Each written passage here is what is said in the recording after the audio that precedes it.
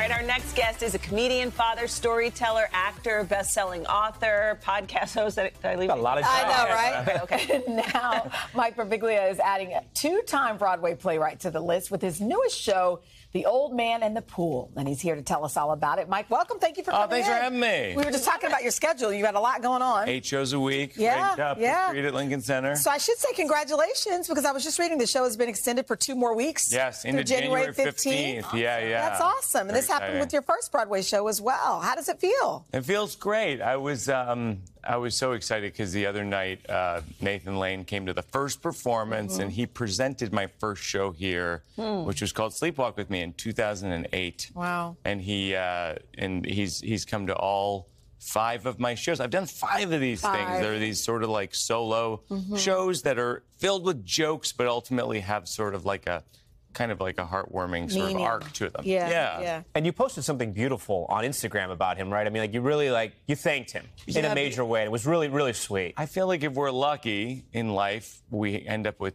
teachers or mentors that are generous with us, and he was that to me, and then he ended up, my wife and I have been married 14 years. He and his now husband, Devlin, were our witnesses at City Hall. Oh, wow. And then we were their witnesses at City Hall. You guys have a special thing That's a great bond. Yeah. City Hall buddies. That's awesome. Very cool. Yeah. We just mentioned Instagram. I saw another post on Instagram, Tom Hanks kind of doing his little impression of you backstage. I'm curious for a comedian, you know, when you're up on stage and you know Nathan Lane's in the audience, you know Tom Hanks is in the audience. I mean, is that even in your mind at all? You know, it's funny you should say that. I actually said when Tom Hanks came the other day, and I'm in this movie with him called A Man Named Otto that comes out at Christmas. That's a wonderful movie. Looks great. The script made me cry, and I can't wait for it to come out. But I think I used to be more aware of it when I was doing my first show, Sleepwalk with Me. Is there a critic? Is there a celebrity? But now at a certain point you go like, well, it's a theater experience. The whole thing is I'm giving a series of jokes and stories and it's, to those people. Right. And I have to just focus on doing that. Doing your job, yeah. That makes So I got a little better at it, but it also, like, I can't say it doesn't cross my mind. Right, I know.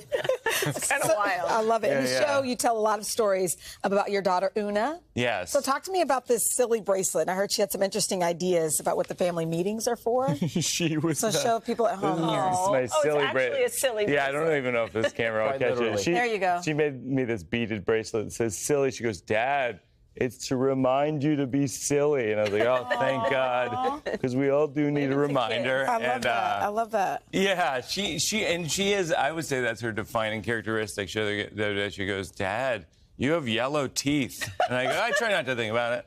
And then she picks up her cat puppet, Meow, Meow, Meow, goes, those are the yellowest teeth I haven't seen. And then I'm trying not to laugh because I love that Una's funny, but I don't want her to be an insult comic and a ventriloquist. So you're like trying to shape her in the right direction. Yeah.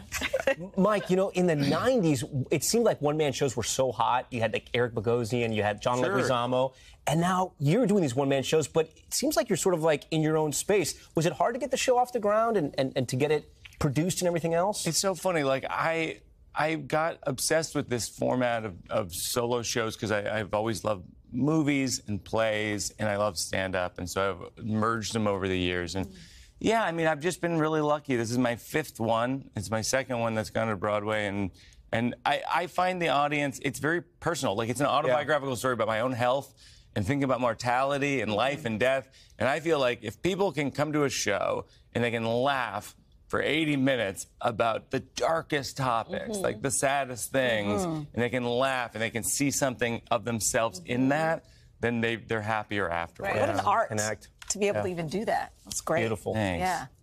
Thank you so much. I'm supposed to say bye, and I'm like staring at you. You know, I'm intrigued. I want to check out the show. I'm sure she knew. I know. Please do. It's I want to see it. It's The Old Man in the Pool. It's playing through now, January 15th, at the Vivian Beaumont Theater right here in New York City. Hey, thanks for watching. Don't miss the Today Show every weekday at 11 a.m. Eastern, 8 Pacific on our streaming channel, Today All Day. To watch, head to today.com/allday or click the link right here.